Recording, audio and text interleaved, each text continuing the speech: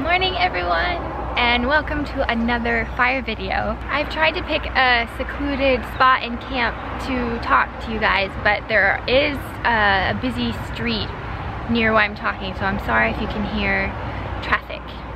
If you haven't already seen the video I made last year about what my life is like doing seasonal work and being a wildland fire EMT, please check out that video before you watch this video, and I'll link it down below. But in this video, I wanted to include some clips of the different fire camps I've been on this year and talk a little bit about what it's been like. I've been working pretty much all summer now. I don't think many people know what it's like to work in a fire camp.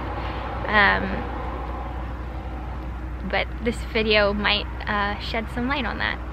So in my last video, I was in my car waiting to go to a fire camp, and that fire ended up being pretty small, and there weren't very many people in camp. We were kind of set up in the wilderness, and I was only there for a few days, maybe 5 days. But it was a nice camp and a good experience. We had one critical call that happened during the time I was there. Someone collapsed near the showers, and we had to grab our jump bags and run over and treat that person and get them to a hospital where they could be better cared for. That was kind of the really the only notable thing that happened to that camp. The next fire that I went to was a lot bigger. The fire was bigger. There were a lot more fire personnel in camp to fight the fire and get it contained. And while I was at that camp, there was a big heat wave that happened, and we saw so many dehydration cases and heat exhaustion cases, and it was quite miserable. Even me, I got so overheated just by being outside, and it was up. I think the hottest day was 115 degrees. Whew, it was really hot. Lots of helicopters were flying around every day, and we had planes flying around overhead, dipping into a nearby reservoir to carry water to the fire. And that was very exciting. It was also very exciting to be able to see the smoke from this fire from camp. And actually, when I was driving to the fire, I pulled off on a little road and took some clips of the fire, which I'll insert now. This fire's got quite a smoke plume going on. It's been really fun to sit here in my car and look at all the massive planes fly by to drop retardant on the fire. This is actually the view you can see right from my car.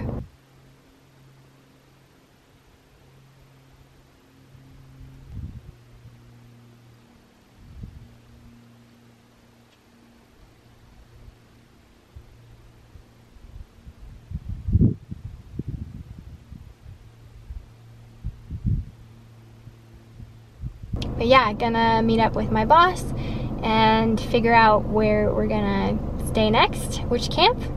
And yeah, so all just part of the fun fire life in the summer. This location, that location, never really knowing what's gonna happen next, but I love it. But also in camp, you could see the huge billowing plumes of smoke from the fire, and that was very cool too. After that fire, I moved to a spike camp. Spike camps are smaller versions of main camp at a different location on a fire. I was at that spike camp for a few weeks and had a great time there. Camp was kind of spread out on this really flat land with beautiful sunrises and sunsets, because there was so much smoke that the sun would be orange and you could look directly at it as it was rising or setting. That was really beautiful.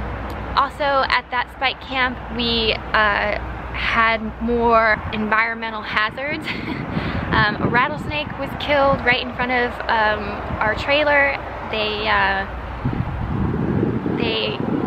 cut off its head and buried it, and it had 5 little rattles on its tail, so I think that means that it was 5 years old. But obviously we can't have poisonous snakes in camp, but it made me kind of sad. And we had a scorpion sting on that spike camp, and the guy ended up being fine. And what else do we have? Oh, a little mouse made a home in my tent. I had some Kleenex in the tent with me, and it had found the Kleenex and it shredded it all up and made a cute little bed that it was sleeping in, and I had no idea. So we had to shoo that little mouse out. Another great thing about the spike camp that we were in, we could see the fire, the actual flames of the fire from spike camp, which was pretty cool. And I've seen that before previous years, but every time it's really, really cool to see the actual flames from the fire. I think our spike camp was maybe 7 miles from the fire, and at night the hillside would glow where the fire was. Spike camp was pretty dusty and windy. At night sometimes my tent would whip and whip back and forth that I was sure it would just collapse around me, but thankfully it didn't happen. One thing I love about fire camp and just the community in general is that sometimes there will be cultural experiences. The first fire I ever went to, some Samoans were there. I think they were a hotshot crew, and they did a dance. They did a dance for everybody in camp, and it was so beautiful. And at this spike camp that I was at recently, some Native Americans came to camp and did a dance too. They did a dance to thank us at camp for saving their homes from the fire. It was really cool.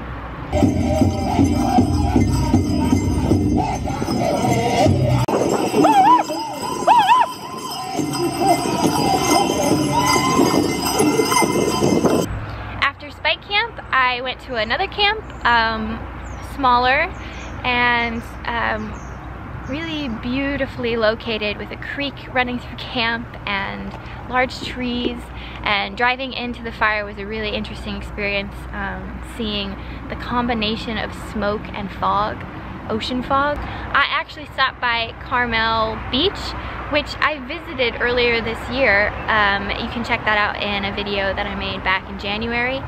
And when I visited this beach in January, it was this beautiful pink sunset, and it was so gorgeous. And I stopped by the same beach on my way to fire camp, and it was totally different. It was foggy and smoky and a very kind of eerie gray color. Very beautiful though, but I really enjoyed that contrast.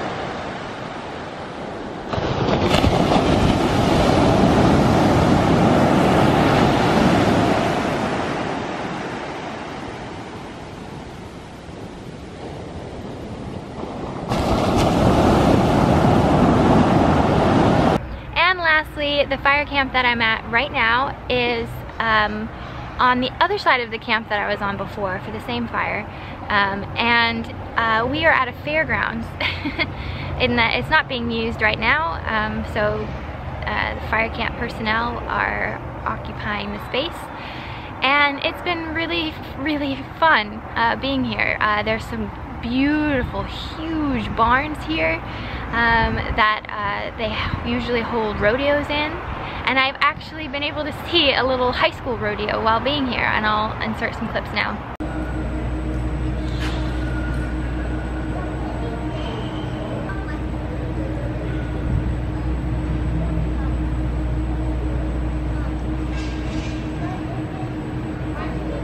I just finished feeding the 2 horses that live here. I fed them an apple this morning and they enjoyed it. You guys smell what's in my pocket? Huh? Little treat time maybe? Oh, don't be mean. No, I'm gonna feed the other one first then if you're gonna be mean. You want it?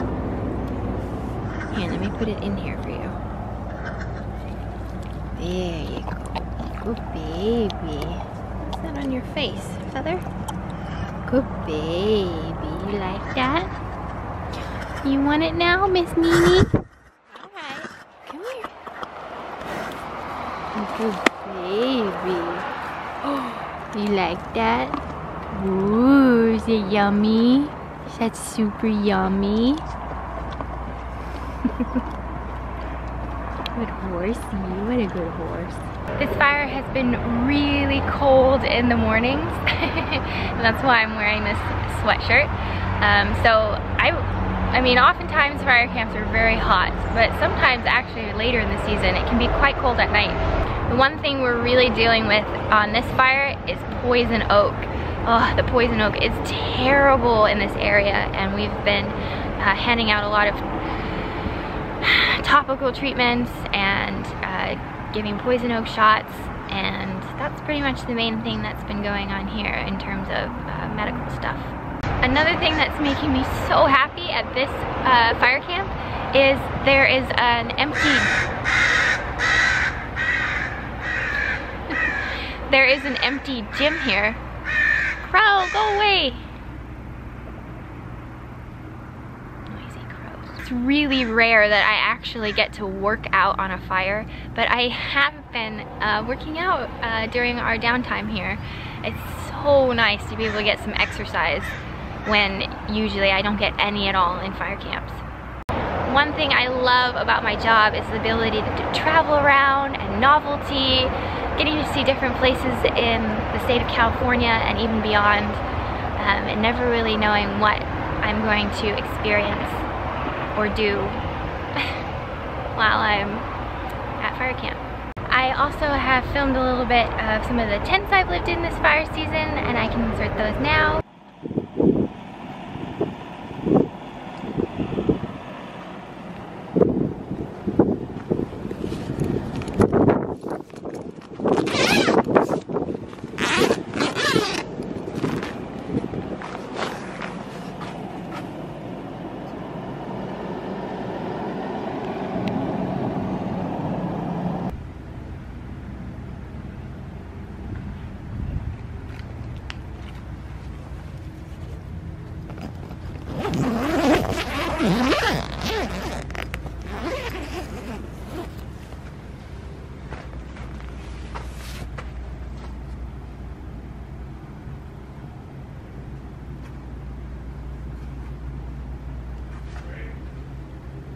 And I've also filmed some of the food that I've eaten this fire season, and I'll insert that now.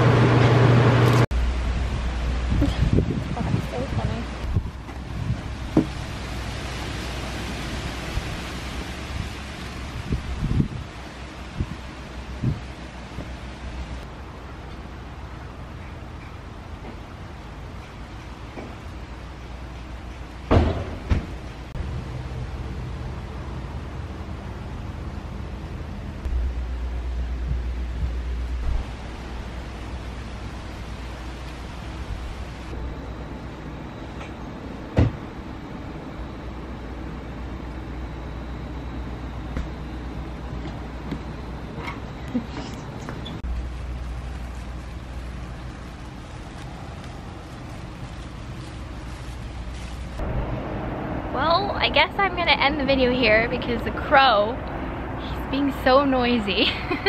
So thanks for watching. Please like and subscribe. I hope you enjoyed watching the little clips that I've compiled from my time at different fire camps this season. And I'll either see you in the next fire camp, or I don't know what the next video is gonna be.